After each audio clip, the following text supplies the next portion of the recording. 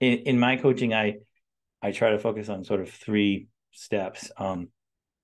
One is building better habits, foundational stuff, exercise, sleep, eating.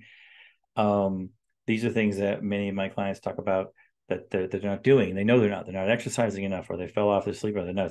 You know, these things are important, and that's kind of the first level. To me, that's 80% of the game, is getting your foundational physical health right to support that next level of emotional and mental functioning and processing that you need in your job and in your relationships. And the next is to embrace mindfulness, meaning, to me, that means embrace the fact that most of what you're doing in life, and most of the strength and the energy that you need to tap into is found inside. Is the work is internal.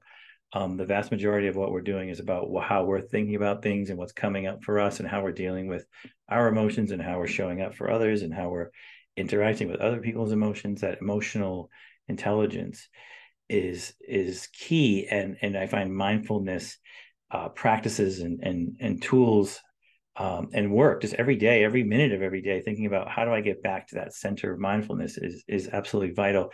And then thirdly, we layer on that from there tactics and strategies, and everybody's different. Everybody's goals are different. Everybody's trying to get to a different place from a different place, and whether that be in their organization, or with their team, or relationships, or communication, or in their job, or at home, or all of the above.